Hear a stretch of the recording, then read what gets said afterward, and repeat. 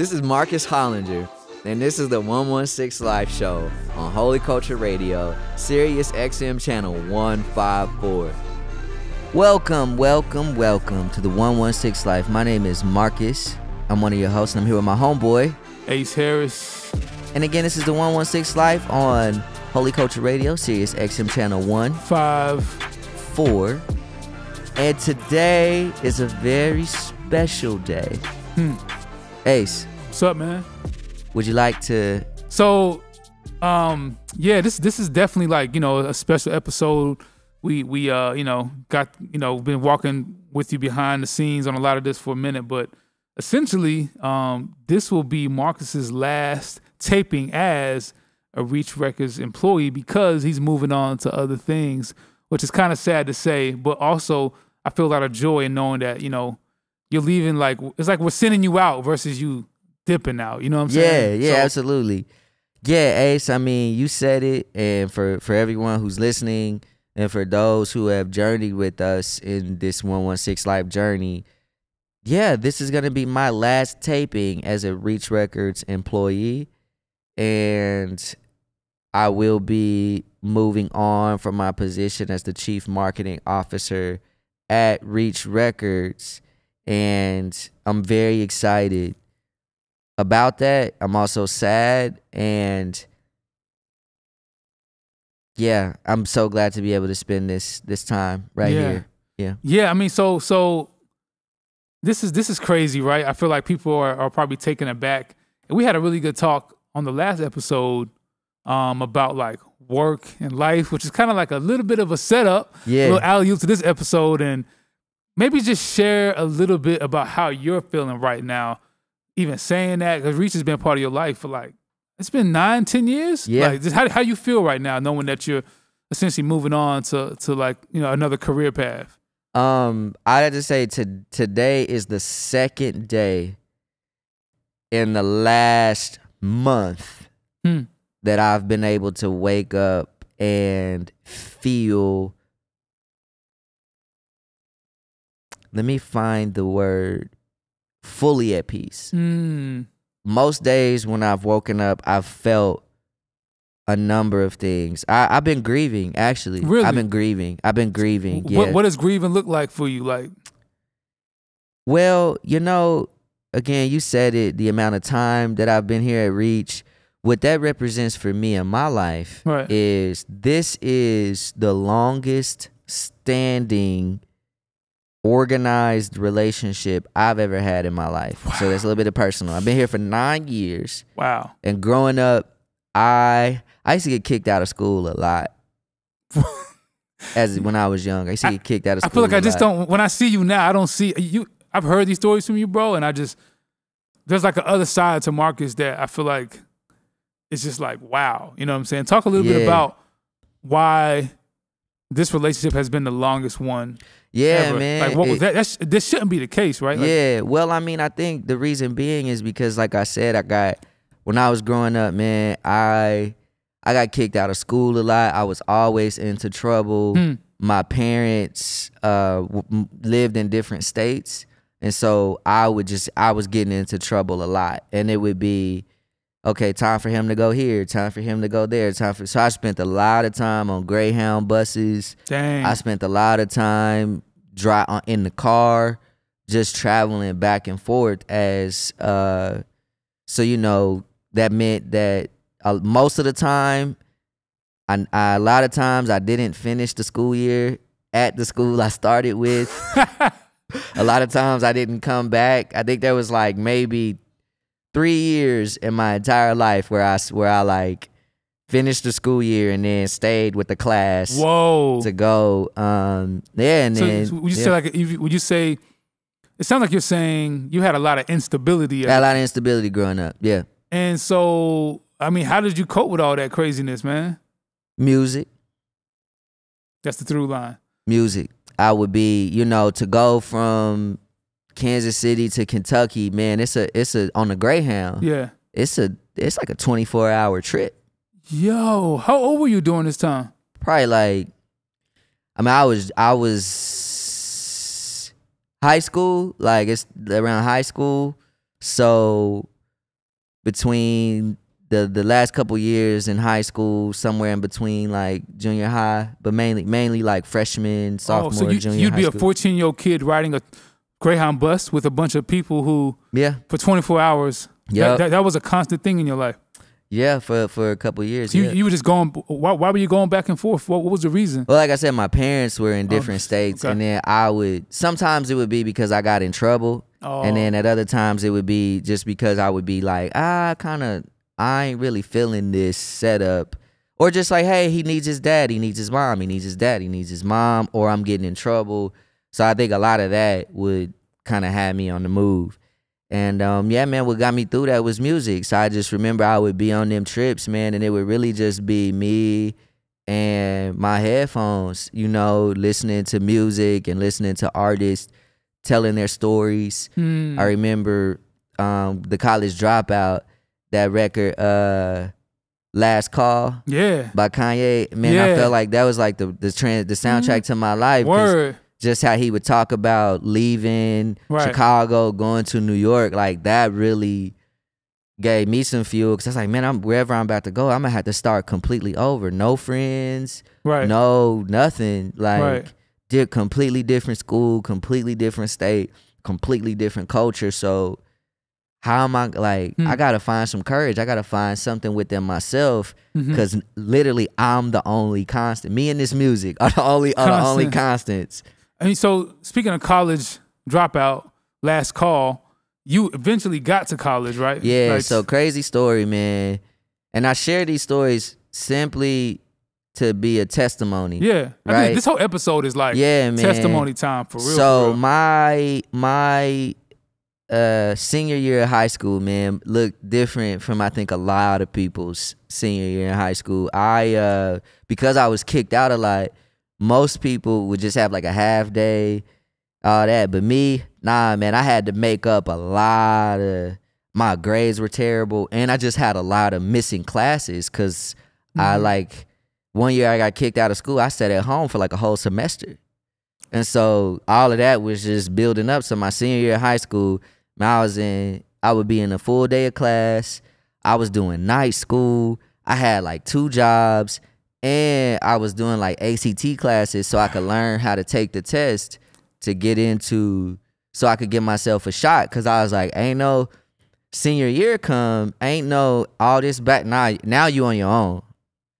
And so my senior year, man, I pulled it together, and man, just through God's grace, man, I got into college on probation because my grades were terrible, but I did well on tests. I graduated from high school like a 1.6. A 1.6 GPA, bro? Yeah, my grades were terrible. And you got into college with that. What college did you get into? KU, the University. They let you in there. They let me in. Yo, shout out KU. Y'all the real ones. They let me in because of my ACT score. You must have aced that thing. I smashed it. So they saw potential. So and my essays, and I had my, so they let me in on probation. Like your Marcus, grades had to be at a certain. If you hadn't gotten to KU, what would have been the outcome? Man, it's hard to tell because everybody that I knew growing up like that, for real, is like in jail or did some serious jail time. And matter of fact, it was one year when I was in transition, my older brother, came to me and was, cause I was also, some of the trouble I was getting into is cause I was in the streets. And my older brother came to me and was like, bro, you need to leave this stuff alone and you need to go back to school. And then that was in the summer of 2016, 2017. The last conversation I had with my older brother was go back to school because this life that you live in, it ain't you. It's not for you. December 2017, my brother and my friends, my brother and my closest friends, my brother got 12 years. Another one of our friends got 6, and our oldest friend, kind of like our OG, he got 60 years. 60? Armed robbery. Gotcha. Boy, they threw the book at that boy. Oh yeah, 60 years. No, there was no homicide? There was a shooting. But there was no murder? No murder. 60 years? 60 years. Yo, this is why this show is so important in 116 Life, because I think people see Marcus Hollinger, CMO, marketing savant, family man, unashamed of the gospel, Stanford educated design thinking executive, and they probably hear you say, I'm leaving Reach Records to pursue other things, but they don't really, the backstory here is wild. Yeah. That's not no, like, those are real. You really, you made it out of, like, you snuck out, like, you made it out alive, bro. Facts. So if I didn't end up in college, I mean, again, my friend group all ended up in prison. So you're like so God clearly had a hand. 100%. 100%, because it was in the middle of doing everything that I was doing. I remember, man, I had gotten into, I mean, man, I was gambling a lot. Like I'd be out all night shooting dice, you know, selling drugs and all this. And randomly I had a gun, and my mom kicked me out.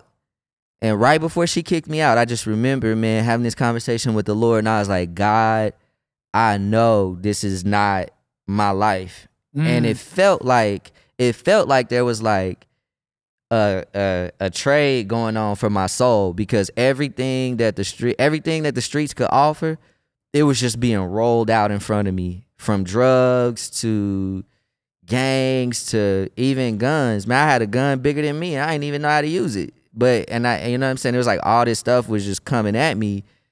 And I just remember being like, it's almost like sometimes you can just kind of see Satan. Like he'll be behind the scenes, but then you'll see him. And that's what I was like, oh, I see what's going on here. I'm being set up. Oh, you saw the play. I saw the play. God revealed it to me. And somebody too had told me that summer, that my brother told me, get out. And then there was this, I can't remember who it was, but somebody was like, hey, Marcus, the place where you be at, doing what you be doing, they're watching you. And it may seem sweet for now, but one day they just gonna come get you. So you need to stop. Shout out to all the theologian, dogmatic, Bible reading people, but God still speaks in the real time. Oh yeah, nah, that was through people. Yeah. Yeah, because he clearly spoke to you through those circumstances. Oh yeah, like, yo, Marcus. I think also it was dope. You know, obviously the 116 Life is about faith, music, culture, and also I have a picture in my brain of you like 14 years old, probably the same size you are now. Yeah, yep. With some headphones on, so the music was therapeutic to kind of get you through those tough times and tough. It was my life, man. Like, you know, it was. I remember. I just identified so much with the music because I was incredibly young, but I was in those situations. Like, I remember Jay-Z in 444 talked about, like, man, you almost had to like learn how to read stuff that wasn't there. Like, you almost had to learn how to like see around the corner, because it's just stuff happening right all the times. I mean, I've had acts of violence committed against me.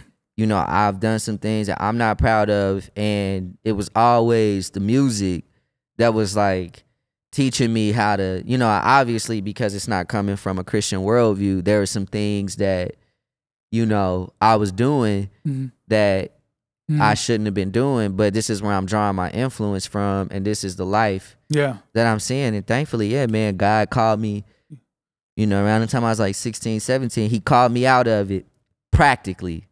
But there was another calling out of we got to get that happened. That. There was another calling out of that happened after. Later. Yeah, later. Man, if y'all tuning in, we're basically just walking through the Marcus Hollinger story. Sounds like a sounds like a it sounds like a 50 Cent power play. Like, it sounds like a movie, right? Yeah. But the Marcus Hollinger story, brought to you by the 116 Life here on Holy Culture Radio, Sirius Channel 154.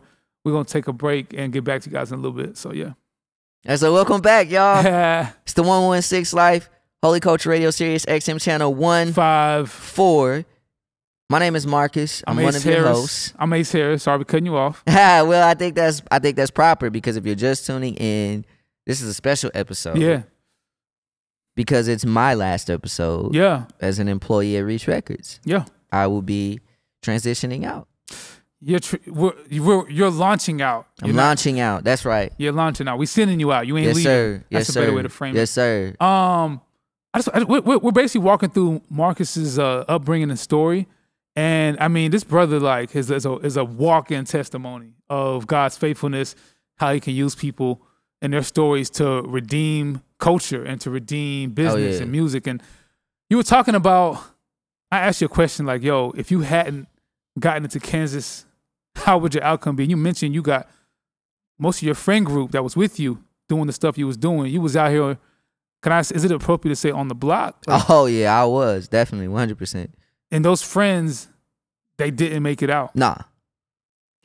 That stuff almost gets me choked up just hearing, just like, society is so quick to cast and throw people away.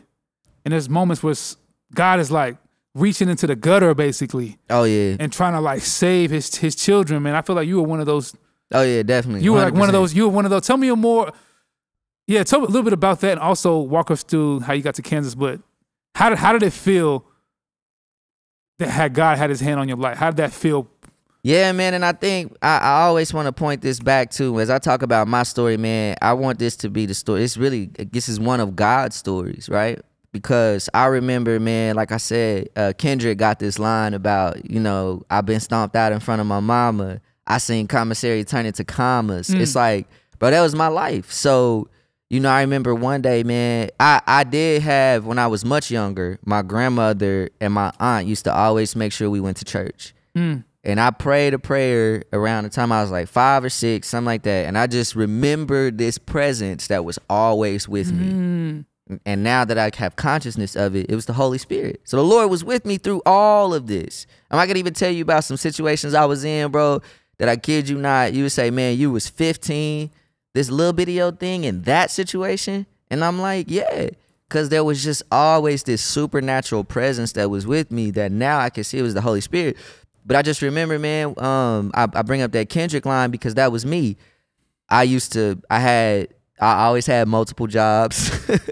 Jobs? So my brother started getting locked up, man, and that whole commissary turned into commas thing. It was like I was 15 years old putting money on my older brother's books through Western Union. You talk about being stomped out in front of your mama, like that happened to me. Like because the things that I was doing, were catching up to me. And so I just remember a couple times I'd get off the bus from school, I'd come home from school and the streets was waiting on me. And it would be, like I said, I've had acts of violence committed against me. I've been a part of some of those. I've been on the other side of that too. And I just remember one day I was thinking to myself, I don't have to die to know what going to hell feels like. I'm already in it. Wow. And so, man, I just started crying out to the Lord. And I was like, God, like. What age was this? What? I was 16. This is right before your senior year, essentially? This was the summer before my senior year. This before the switch happened, basically. This is before the switch happened. I just started crying out to the Lord. I was like, God, I know that this is when I was 5 or 6 and I prayed that prayer, and I know that your hand has been over my life. Man, I've been in crack houses by myself, just me. And I'm like, God, little video thing. There's no reason I should be. You was like slinging.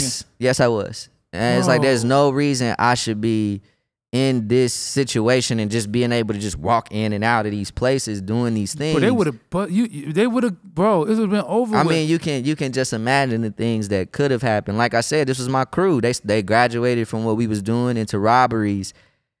And I just remember being like, I got my own little thing and I don't really know about robberies, but that was the thing that got my crew in trouble, which had me, and so I just cried out to the Lord. I was like, God, I can see what's going on. Please save me from this. You called out. You literally called. Literally called out. And for every day for like a week or two, I was just crying out to the Lord. And I got into a fight, so I was kicked out of school. My mom found. If my mom, if you see this, I'm sorry, but my mom found my gun and all this stuff like that, and she was like, "You gotta go." She was like, "This is not here, bro." Yeah, you was like, "You gotta go." I got a whole nother kid in here. My brother's in prison. I'm doing all this. Oh, you had to write down his same. She was like, "You gotta go," and I just remember, so I was out. I was sleeping on my homeboy's couch. I would wake up and go to work and come back, and it was like I just didn't know what was gonna happen. So I cried out to the Lord. I was living with my dad, and I had gotten kicked out because there was some stuff going on. They found some stuff in my locker, so I got kicked out. You was still essentially This was prior to. Okay. You were still distributing at that time. At school. I got caught up, got kicked out, sat at home for half the year, got sent to Kentucky, got kicked out. Jeez, bro. Long story short, the window opened. My dad was like, hey, I heard you out on the streets by yourself. Come up here. And my brother was like, go, because this ain't it. Get into KU. And like I said, music is a through line. Every which way I go, I'm just listening to this music. I get into KU and I'm like, man, God answered my prayer. I got a second chance at life. Definitely. Like that, like. And so I get into school and I crush it. I'm crushing it. I'm crushing it. I mean, grades on point. I didn't miss a single day of class, nothing. I mean, I was fighting for my life because I'm like, I know what I just left. And then I just remember I just hit a wall around my sophomore year where I got super depressed and I got super anxious because I was like, wait a minute. I just came from doing all of that. And all that hustle, all that ethic, I'm applying it in the classroom, but I don't feel any more fulfilled. I think I'm gonna pause and kind of sit on that. And this is where like listening to like a Jay-Z or hip hop, yeah, it has some artistic therapy value to it. Yeah. But if you basically went from one hustle to another. Fact. That's exactly what it was. Cause I was hustling college. Like the committees, the campaigns. Oh yeah, the you was that guy. You had pledged out for that. Yeah, time? I was the sophomore year. I was the president of my chapter. I was winning awards. I was on the road. I was doing it. I started my own business as a sophomore in college and was making money, putting all my friends on, like everything. But I was like super depressed because like I felt like I was still running. It's like now I'm not running from a jail cell. Now I'm not running from a grave. What am I running from? And what is the point of all of this? Like what is I got the grades, I got the scholarships. I'm that guy on campus, but I don't feel fulfilled. And I just remember I sat at the edge of my bed and I was like, God, now this is the second time we at this point. Round two. This is round two. The circumstances are a little bit different, but we back here. And I just remember I cried out to the Lord and I said, please get me out of this. If you're there, can you hear me now? Get me out of this. And lo and behold, one of my fraternity brothers, not too long after I prayed that prayer, was like, hey man, how's your relationship with God? No way. Yep. And he was just like, man, this dude was like, he was in Alpha and he was a Christian and he just lived it. First time I ever seen somebody be a Christian and live it out. Long story short, he started discipling me.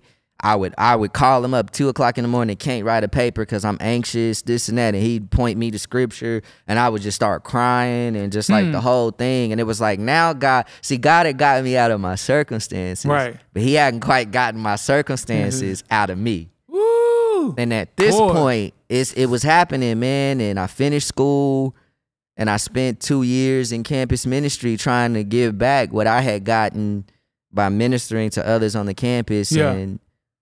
And then long story short, I met Ben. I came to Atlanta on a service trip. Hold on, but when did you get a whole, speaking of this narrative of music? Yeah. When did you first hear about Reach Records music? Yeah. Was it after your friend had started discipling you? Yeah. Okay. Yeah. So my boy, he was like, man, let me put you on to this Christian. Let me tell you about this dude, Lecrae, man. He the greatest rapper ever.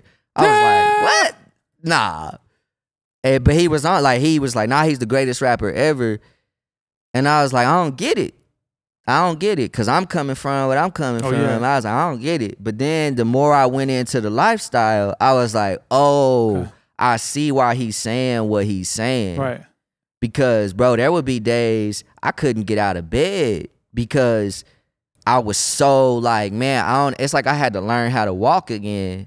Going from one hustle to another hustle to surrendering. Yeah. It's like I don't know how to live a surrendered life before God. But I would put on that Rehab album and boy, oh boy.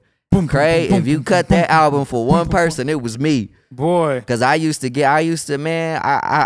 to play that every day to get out of bed. And it was like everything just started making sense. And then I remember I came across Andy's Formerly Known. Yeah, that joint was a banger. And I was like, all right.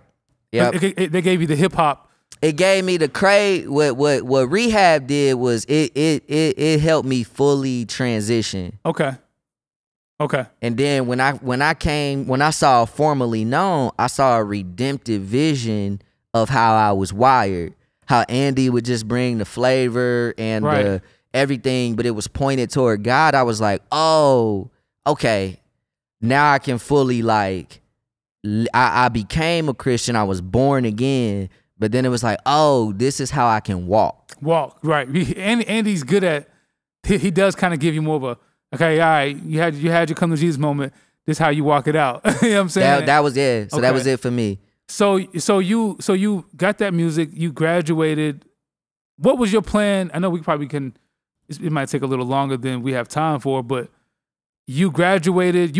I think you mentioned you were like getting courted by like every major advertising company in the world. So I got radically saved, and then I had this internship in New York because I was in advertising. Went out, crushed it, but it was just this different flow about me. I'm a sold out Christian at this point. So I'm like doing this thing, and I'm like every advertising agency, and man, my account was killer. I'm crushing it to the point where at the end of the summer, they took me to a Yankees game. They was buying me all this stuff. They was like, yo, you're a New Yorker. You're a Yankee. You coming back, right? You was a first round draft pick out here. That's how they was treating me. I would get calls like, yo, we want to fly you out to San Francisco and fly you out to here and here. And the whole time I'm like, my God had already claimed my heart. So I was like, I'm going into ministry. You know what I'm saying? Like this career that I had built up for myself, it was time to lay it down because I had a call from Jesus to go into ministry. And it hurt. I was heartbroken because I had always dreamed of, once I found out what advertising was, I was like, oh yeah. And then, I'm listening to all this hip hop. Right. I'm like, New York, like that's the biggest thing. Yeah, it's time for me to go. That's the epicenter of everything. Yeah. You would have been on top of the world, bro. In some senses, but God just gave me a vision, man, of like, but that ain't it. That's not gonna fulfill you. Right. You'd have been like probably how you felt at that sophomore year of college, probably. Yep. Like you'd have had it externally, but internally you probably would have been grieving. Yep. So fast forward, you go into ministry out of college full time. Yep. And you're raising support. Tell me about that, and how do you get to Ben? I just want to. All right, I had a 1994 Chevy Silverado stick shift, and I used to drive that thing from Kansas to Oklahoma to Kentucky. Stick shift from Kansas City to Oklahoma. Yep. You a crazy person. Yep. I'm sorry. Chevy Silverado. It's a pickup. I'm driving this thing, man. I'm raising support, and I read this, but also in my spare time, I'm like, anything art and faith, I'm just devouring it. Books, articles, everything. I come across this article that Wado wrote, and it mentioned Ben Washer. And it just so happened that the ministry that I was at, they knew Ben and Lecrae through some business stuff. And so I found that out. I don't know how. And I was like, hey, we were getting ready to go on this service trip to Atlanta to work at the Dream Center where Scott Free and them is at. And I was like, hey, when we go, I want to meet this guy, Ben Washer. And me and Ben agrees to meet with this random guy. We sit down and have breakfast.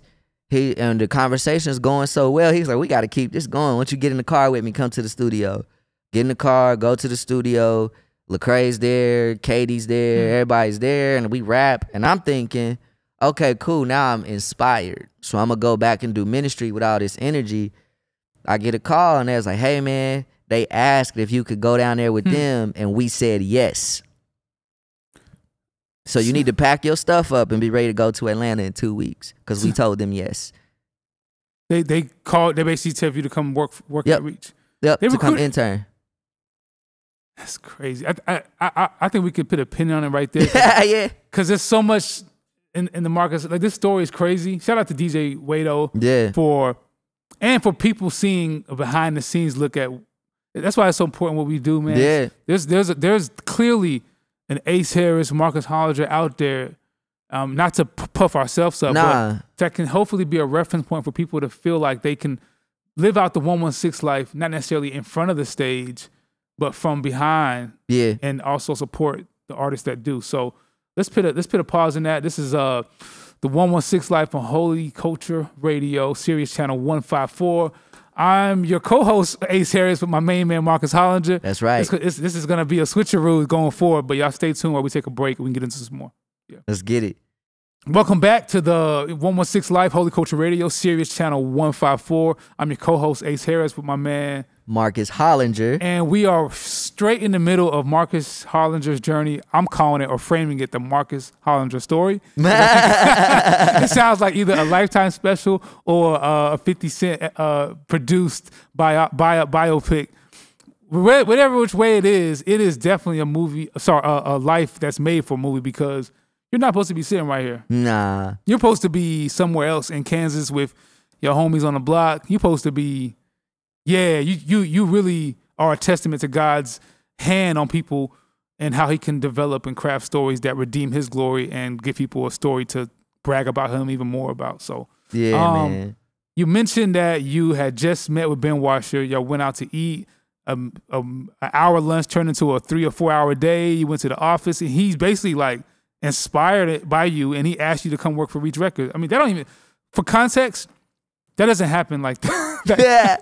Ben, it doesn't really, Ben is not as gracious as he is. It doesn't happen like that. He's not that kind of leader where he's just gonna like take a chance on people that quickly. And so you're just a unique story, bro, to even be here. So talk about how did it feel like to get that call, and what did you do? How'd you get here? And yeah, talk about that a little bit. I mean, I think the first thing I did was I cried my eyes out, because the ministry that I built and what I was doing there in Kansas, I didn't imagine that I would be called out of it.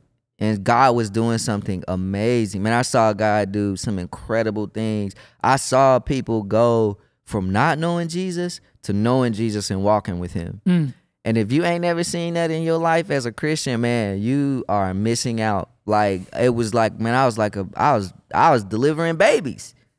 It's amazing, bro. Like, it was amazing. And then but it just felt like, okay, Lord, if this is what you have next, then cause man, when I turned down those jobs, like, I'm the first person in my family to graduate from college. And if you knew me at that time, you knew what I went through, and I actually graduated. Like, and I actually had opportunities. I remember it was the first time in my life that I heard my mom say she was disappointed. Wow. Because she envisioned this life of me, penthouse, sweeten it up. And she was like, what you mean? I was like, Mom, I want to make disciples. She was like, what is that? Nah, I need you to make some digits. Yeah, I need digits. I was like, but Mom, I want to make disciples. Nah, you can make them digits. You can disciple while you're making them digits, brother. But I told her a story. I was like, Mama,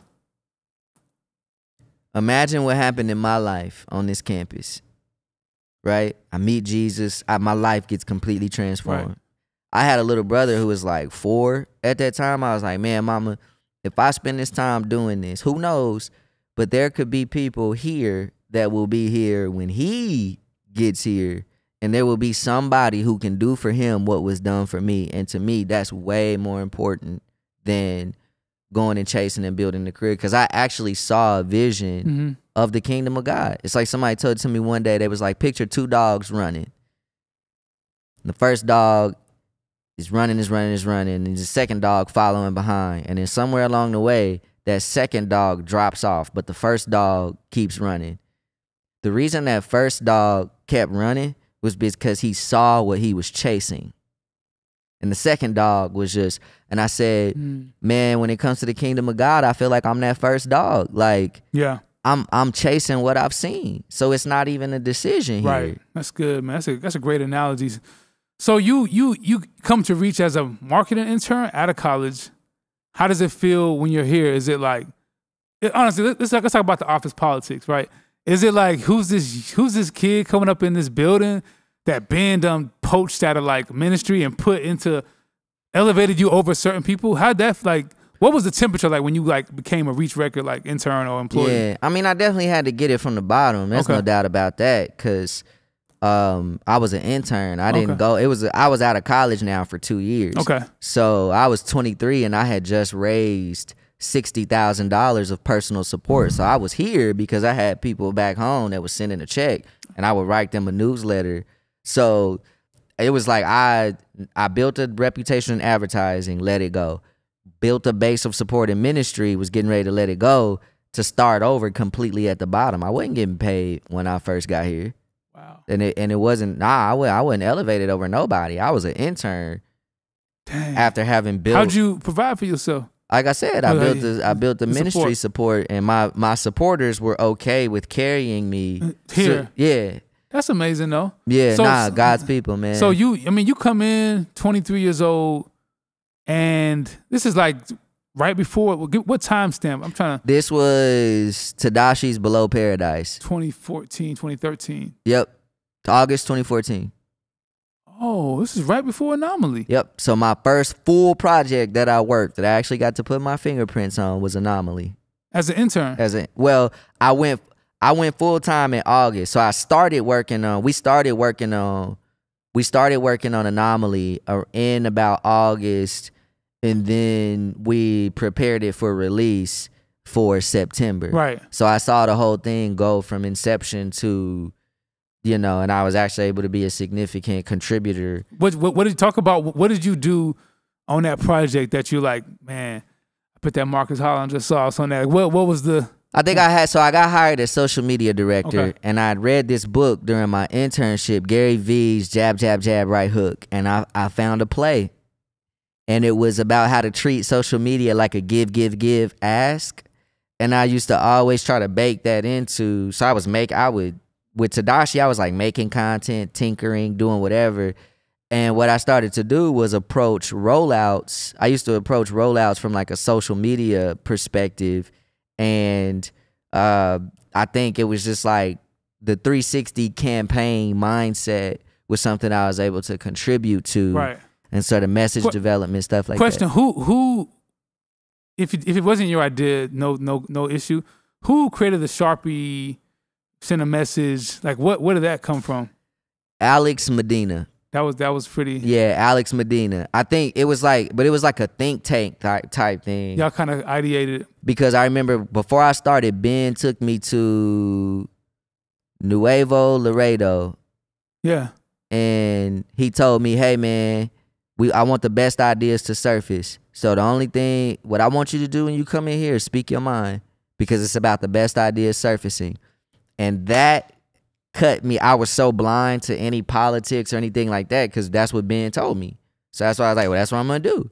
And so that idea wasn't mine, but I had been able to contribute to the environment and to the conversation that, you know. For some of y'all that don't know Marcus, he pretty much does that all the time in these builds. I mean, he's a ideation cultivator. What I mean by that is, he basically prompts people to keep thinking and go further, to stretch, to imagine. And that is when the best ideas do come. And I think that's even a little bit about your gifting that is kind of inspiring you to kind of transition on a little bit. And I know your time at Reach was like, it was historic.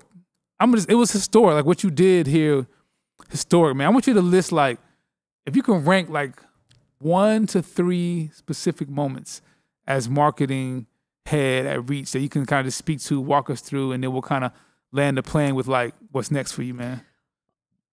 When Lecrae was signed to Columbia and we were touring around New York, we go to the Rock Nation building. For those of you who don't know, that's Jay-Z's deal. Get in the elevator, get up to the floor, and I see this guy, and I have no idea. Oh no, Jason Campana, who's over artist relations at Tidal, he's like, yo, that's Emery Jones. I was like, no way. He said, yeah, that's Emery Jones. I said, all right, cool. I go over, I say, yo, Emery, bro, you're one of my heroes.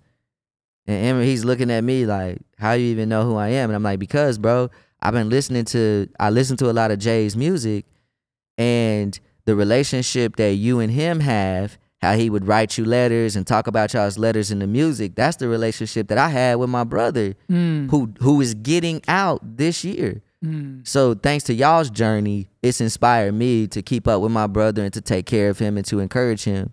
And that turned into a solid relationship with Tidal. And I haven't been involved in that for a long time, but that was something where I could always pick up Jason and get in at Tidal because of that. I don't run those relationships. Everything that happened with Tidal probably has nothing to do with me, but that felt like a me being me moment opened the door for something that could benefit Reach Records. So that was one for sure. Crazy. All right, give me another one or two. Just like highlight moments that you felt like you had a hand in that really helped. This show. Okay. This show. You know, I wrote this show 5 years ago. What? Yeah. And I've written and rewritten, and I told Trig James, who started Holy Culture, when we was talking about the show, he said, "Oh yeah, I think we should do a show." I was like, "I already got it, top to bottom," because I wrote it 5 years ago. I've just been waiting on God, because what I never wanted to do was put myself first. I never wanted to get into a position where I was in front of the camera and that could potentially become more important than the service I was supposed to be doing to build a team and to serve the artist. That's so like telling, man, of how you carry yourself, man. I mean, I know you wrote it 5 years ago. Wrote this show 5 years ago, and when the summer playlist happened, it was almost like okay, now is an opportunity to execute this vision that I've had to really use storytelling and lifestyle content to show what's actually going on over here with these people who love Jesus and love hip hop. Yeah. And so to see this show happen is one of the biggest things that it's like it when I think about my time here, this show is one of those things that's like, man, there is nothing that was in my heart that didn't come out. Because this was in my heart 5 years ago. That's so good, man. And that's a good segue on like the 116 life, you know, faith, culture, and music. And to even expound on that, I feel like the 116 life is not limited to Reach Records. Yeah. We are here to like build up a generation, inspire people to see God and whatever they do and to live out this mission in wherever context God has them in. So I think it's encouraging to hear you embrace it, but also lead out from it. So talk to us, just a little bit about where you're going next. Yeah. And how do you plan to carry this mantle forward and wherever you land? So the first place I plan on going is home. And I say that because I've been here 9 years, but in January of next year, I'll be married 5 years. And what this mission has meant to me, this is my family, right? Let me say that. Like I said, it's 9 years. The longest place prior to Reach, the longest I'd ever been in one place was 5-6 years when I was in Kansas and I went into ministry. So 9 years. This is the longest I've ever been at a place. But I started a family about 5 years ago, and as I've been wrestling with, man, I feel like there's a significant part of my heart that's not available to my family. It's this. And as I wrestled with it, man, the meaning of a man should leave his mother and father and cleave to his wife, and the two should become one. This is I grew up here. And so I'm excited, man, to lay this mantle down, to give the affection and all of that at home. And I want to be clear to say, it's not that there's anything wrong with Reach or anything like that that's keeping me from being with my family, anything like that. It's more of there's just the way that I've related to this and what God has positioned me to do in this giving my all, giving everything, that now it's time to take that heart and fully apply it and fully see it at home. So that's the first place I'm going. Okay. And out of that, I have the opportunity to spend my time looking in and out of businesses, some large corporations, some large businesses, doing some consulting. And I think I'll have the chance to stand up some other kingdom-minded businesses in the future. That's dope, man. I think that's yeah, man. We just, as your brother, man, I appreciate you, man, for just your touch point, your fingerprint on everything here, your wisdom, your leadership, and also your like amazing comedic commentary in between releases, your hot takes. Yo, Marcus got some hot takes. That boy will let you know if your song is boo-boo or not. And but I feel like that energy inspires us to be better. So yeah, man, just blessings to you, man. The 116 Life, again, is a place where we bring people in, but we also send people out. Yeah. And I feel like you're a great example of that. And so I think everybody that's tuning in can feel the love and just the sincerity of what you bring. And shout out you, man. And I think that's it for today, man. Yeah, man. And I just want to leave this last thought, because throughout this journey, when we think about calling and when we think about work and all those types of things, we can find ourselves in some incredibly beautiful situations. Mm-hmm. And that's what I have found myself in here. And I also want to add this, that God's work, it outlasts his workers. I am not Reach Records. Facts. And this work is going to continue, and it's going to be even more beautiful. And I'm excited to see what God continues to do through this movement, through this music. And I'm going to be rooting it on, and I'm going to be praising God for everything that comes out of this building. Man, I love it. Well, y'all heard it here first. The Marcus Hollinger story here on the 116 Life, Holy Culture Radio, Sirius Channel 154. I'm your host, Ace Harris, and this is my dear friend Marcus Hollinger signing off. Catch y'all later. Peace.